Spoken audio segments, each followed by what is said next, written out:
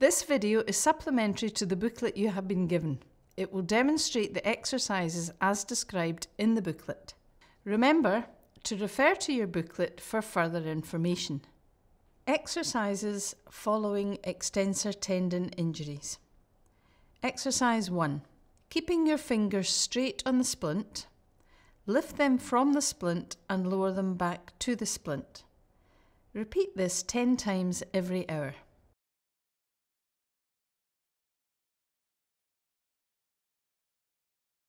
Exercise 2.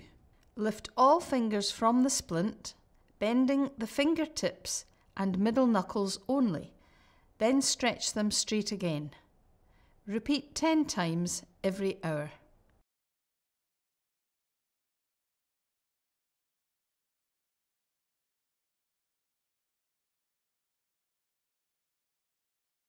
Exercise 3.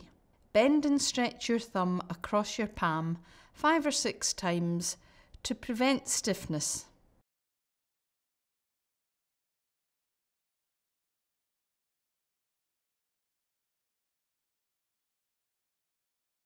Exercise 4.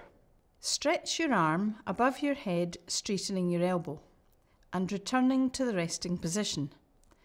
Do this 5 or 6 times to prevent stiffness in the elbow and shoulder, practicing once a day.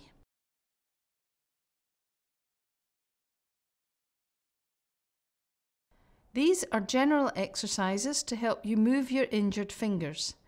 Your therapist will review your exercises and make any necessary changes to your treatment at your next visit.